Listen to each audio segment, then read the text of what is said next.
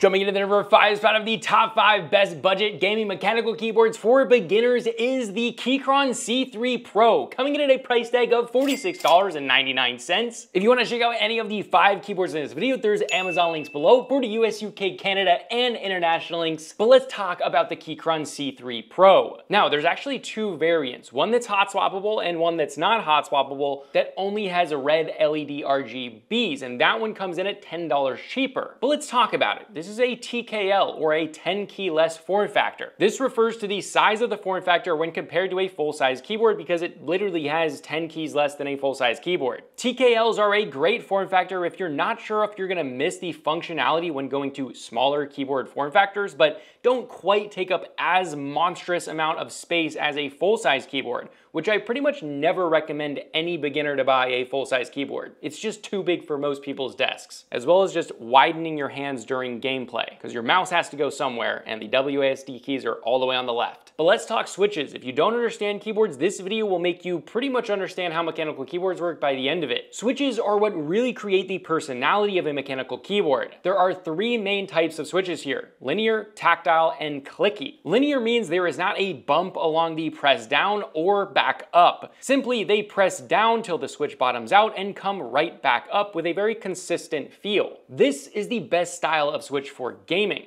It allows for more precision and less fatigue while especially pressing the W, A, S, and D keys over and over, and sometimes not quite actually pressing them all the way down depending on how we're playing. Tactiles excel with typing quickly as they add resistance to the middle of the downstroke, and the same with the upstroke. There is a bump with increased weight until the switch pushes past that bump and it bottoms out. Typing quickly is typically more accurate with these types of switches because accidental key presses are not as easy to do. Now, clicky switches are essentially like tactiles, but with a click with them. Now, I really don't recommend these switches, clicky switches, to any of you. While it sounds fun, it gets annoying after just a few days of use, and it's also extremely loud. And in the keyboard community, no one really even considers clicky switches. We really only consider linears and tactiles. So genuinely, you're probably not gonna love having these switches for a long amount of times like you will for tactiles and linears. However, to wrap it up, if you're gaming, use linears. Especially if you're a beginner and don't know what you want, definitely pick linears.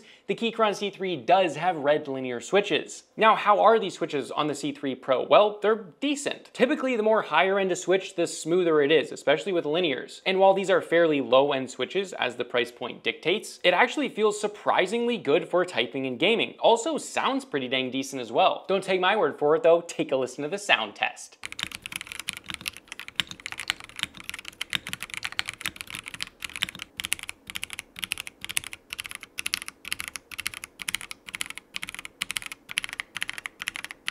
And that is how it sounds. However, if you want to modify your board in the future, you can actually change out your switches. This is what's called hot swappability. Now let's explain. This keyboard, the Keychron C3 Pro, is hot swappable. But what does that mean? Well, if a keyboard is not hot swappable, it typically means the switches are literally soldered onto the PCB, or printed circuit board, the brains of the keyboard essentially. And this means you cannot easily replace one or all of the switches without literally unsoldering and resoldering on new switches. However, this is typically less expensive to manufacture, so you can get some pretty good deals sometimes on keyboards that are soldered, but you have to love how it is from factory. Hot swappability essentially adds a pop-in, pop-out connector system that allows you to pretty easily take out switches and replace them with either 3 or 5 pin switches, which literally just refers to the amount of pins that all look different, it's a little confusing, on the bottom of the switch, but we don't have to get too far into that. This makes it super fast and easy to change out switches for either personal preference, keyboard modding, or to replace a broken switch. This also allows you to grow with your keyboard, since if you thought you liked linears but you actually like tactiles, a year, 2 years, or even 6 months down the road, you could just pop new switches in there and customize it to your preference. So the C3 Pro for this price point has full hot swappability, so even though it's a very budget keyboard, you can grow with this keyboard and genuinely keep it for a few years, and if you get more into keyboard modding, you can make this thing sound like a full custom. Now let's talk stabilizers. Stabilizers are metal bars that quite literally stabilize the longer keys such as the spacebar, enter, backspace, and other longer keys. However, these need to be tuned. If they're not tuned and lubed well, then they will start ticking, rattling, and not only will they sound bad, but they will feel bad. If they're not lubed and tuned with precision, they can sound like this. These are bad stabilizers. Take a listen. At this price point, it's not typical to get well-tuned stabilizers, and Keychron did a great job here. Take a listen.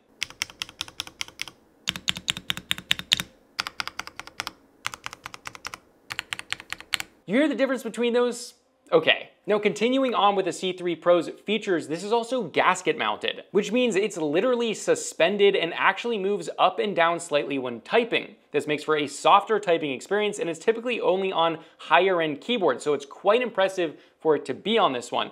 It also can make it a lot easier to mod it in the future, which is one of the reasons I love this keyboard. Now, as well as if you're a big gamer, this has RGB. It can be fun to play with as this is per key lighting, so you can change literally the individual color on each key. And there's shine through keycaps, which means you actually have that backlight, so at night you can see which keys are illuminated, so that's nice. And one last thing to mention, this is really only if you're deep into the keyboards, is this has QMK VIA support, which means you can fully modify what every key does, and it's just something that allows you to grow with your keyboard, which is another reason this is one of the best, cheapest keyboards you can just get in as a beginner, you'll be happy with, but you can also grow with it. Now that you understand a lot of the basics, let's move on to the number 4 spot. And this is the Aula F99, coming in at a price tag of $70.54 at the time of filming. This is the most expensive keyboard on the list, so if you want something better but still cheaper, just keep watching. Now we have went over TKLs or 10 keyless form factors, but there's a lot more than just TKLs, such as 60%, 65%, 75, 1800, TKL, and then full size.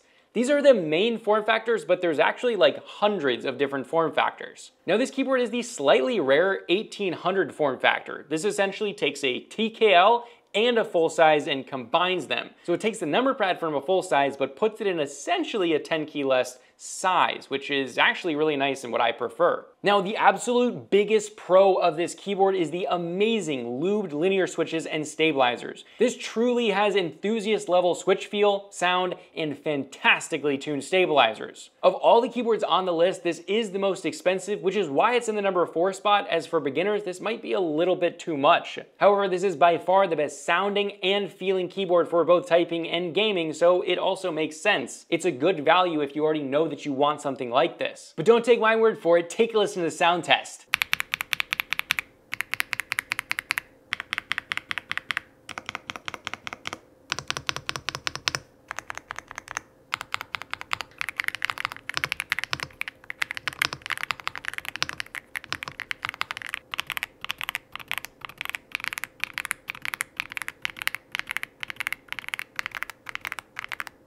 And that is how it sounds, pretty dang good, and it feels even better to type on. Now, while many of you beginners might not want to spend this much money on one of your first keyboards, as you probably might not know what you want yet, that's totally fine. And even though you probably don't want to, if you get this keyboard, this is fully hot swappable, so you can swap in any switch that you want in the future, even though you shouldn't, because these switches are dang good. All right, but let's talk connectivity. There's 3 main ways that keyboards can be connected: a wired non-detachable cable, a detachable USB cable, which is typically USB Type-C, and then wireless. Now, a detachable USB Type-C is always better than a hardwired, non-detachable board, as it allows you to not only personalize the colors and style of your cable, but if your cable ever breaks, it's easy and cheap to replace. That cannot be said for the non-detachable wires, like the Keychron C3 Pro, fully detachable USB Type-C, which is exactly what you want. As for wireless, obviously they're more expensive, and like this board has, there are 2 methods inside of this, either Bluetooth or a 2.4 gigahertz USB dongle.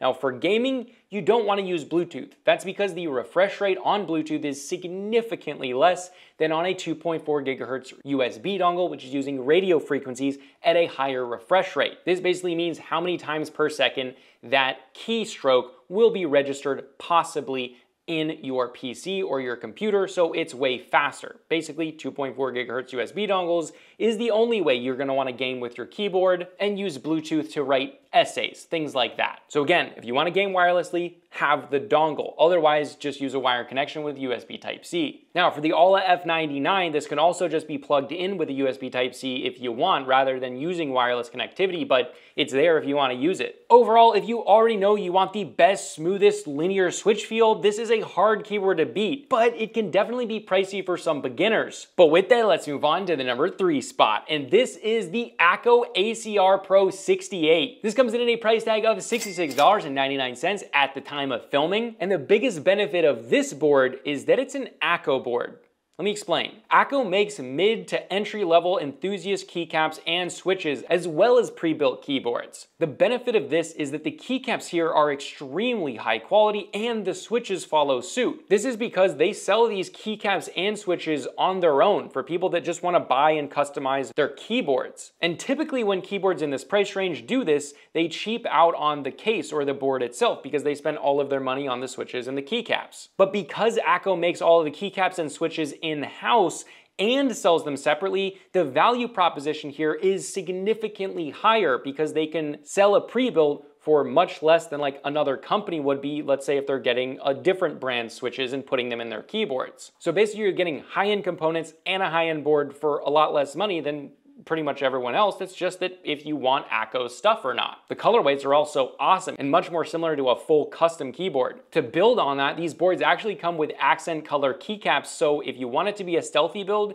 you can, but if you want some cool colorways mixed in, well, you just add on those accented color keys. Now this keyboard comes with 2 switch options, either the golden yellows or the crystal switches. Now I got mine with the golden yellows because I already had a few keyboards with the crystal switches and I wanted to try them out, but I would prefer overall the crystal switches, especially for gaming. These are definitely more of an enthusiast entry-level switch and is definitely a huge step up from something like Keychron switch, although not quite on the level of the Aula F99. If at some point in the future though, you do want to switch these out, well, it's fully hot swappable. Stabilizers here are also very, very good. The case quality here is also great with a 2-piece acrylic design with gold hexagon screws in the bottom, which is extremely expensive feeling and quite heavy overall. This does feel like a pretty high-end keyboard. But let's take a listen to the sound test.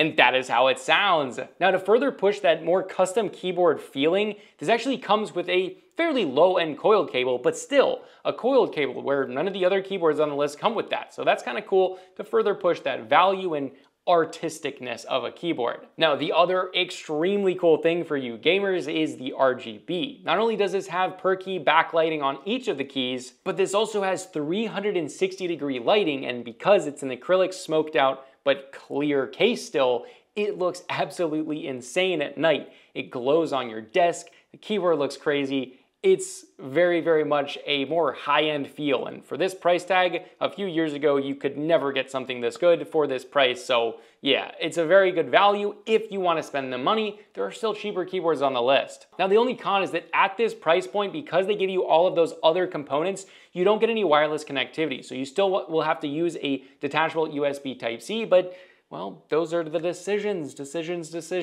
However, if this is still a little bit too expensive for you as a beginner, the next 2 keyboards are definitely ones to look at. So with that, let's move on to the number 2 spot, which is the Dareu EK75 Pro, coming in at a price tag of $59.99. For the price here, while it's not as polished as the Akko keyboard, the typing and gaming experience is pretty unbelievable for a price that's under 60 bucks. These linear switches are awesome and the stabilizers are extremely well tuned here. This produces more of a creamy, thocky sound that is just plain satisfying. If you're really big into that style of sound, which I typically find that a lot of people getting into mechanical keyboards really are looking for that sound profile, well, I think you're gonna love it. I definitely do, but don't take my word for it. Take a listen to the sound test.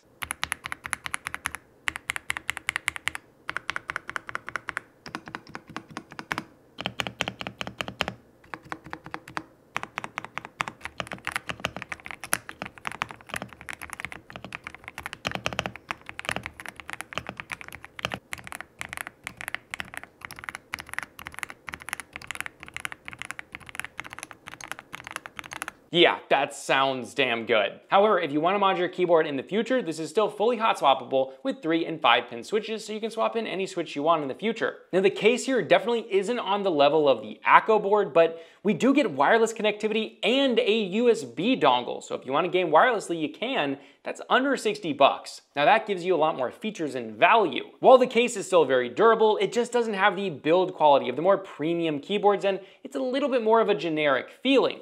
That being said, this does have a knob in the right-hand corner, so for changing volume on the fly, it's super nice, and that is kind of a more premium touch. But if you thought you were gonna lose RGB at this price point, you are wrong. You still get RGB, and pretty cool RGB at that. Not only do you get per key RGB lighting, but you also get some static lighting in the upper corners that goes a little bit on the back and on the side, so it kind of glows on your desk. That is a nice touch. But with that, let's move on to the #1 best budget mechanical keyboard for beginners, the one that I always recommend anyone who's trying to get into gaming mechanical keyboards. This is the Tecware Phantom Plus, coming in at a price tag of only $55.99. That is a great price. This brings it with value, giving you truly not only the most refined board we have ever tested at this price point, but also a ton of fantastic features you'll definitely want for gaming. Firstly is the build quality. It is extraordinary here. This uses an expensive, exposed, thick metallic metal plate on the top, with then a thick plastic case in a TKL form factor, which is pretty much perfect for beginners. Like I said, TKL is the best thing that you can't really go wrong with. The switches here are also made in-house by Tecware themselves, with a choice between 2 different linear switches, which are either pinks or reds. Reds being a little bit lighter and pinks being a little bit heavier, but I do recommend the pinks because they are very good. Those switches produce a very, very, very sexy sound profile. It's very thocky and I just love it. It's very satisfying to type in game on. Not only this, but they're pre-lubed switches. And while I didn't go over that, it basically means these are lubed, like the internals of the switches are lubed, which makes for an even smoother experience. Very, very smooth and satisfying. Stabilizers here are also extremely well tuned and have this like very enjoyable feeling for gaming specifically. These stabilizers don't feel like quite any other stabilizers that I've used, and while they're not the best and greatest in the world, they're pretty dang good. They also have a really good sound profile, but don't take my word for it, take a listen to this sound test.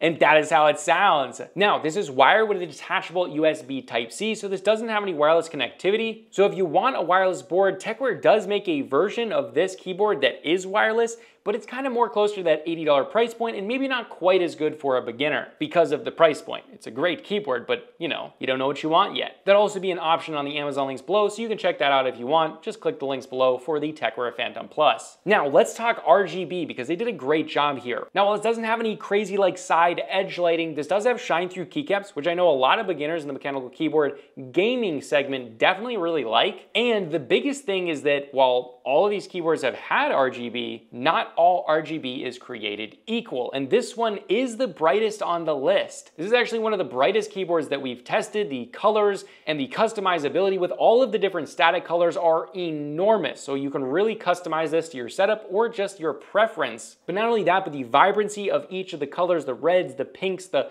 teal colors, those just look great. Continuing on with that value, this is also hot swappable, only with 3-pin switches, but that's just an option that you need to choose when choosing your switches when buying them to upgrade your keyboard. But yeah, it's super easy to still upgrade this keyboard. Small price to pay for value here. But overall, this is my most recommended gaming mechanical keyboard for any beginner. Basically, anyone's gonna be happy with this keyboard. But again, if you wanna check out any of the 5 keyboards in this video, there's Amazon links below for the US, UK, Canada, and international links. This is a totally new style for me, going through kind of teaching as well as, well, giving my top 5 recommendations, but at the same time, trying to educate you guys, especially beginners. Hopefully this is very helpful to kind of get all of your basic information all there, but also give you real recommendations. Guys, let me know if you like these series and should I do more of these for like mice, mouse pads, and other things like that, headsets as well. And let me know if you like the new set. It's not quite done. We're gonna do some stuff on the wall over here, but let me know. We've been working hard on doing this set and making it awesome, so hopefully you guys enjoy. It's not quite done, but let me know in the comments below what you think of it. This is a Consumer Tech Review, and I'll see you guys in the next video.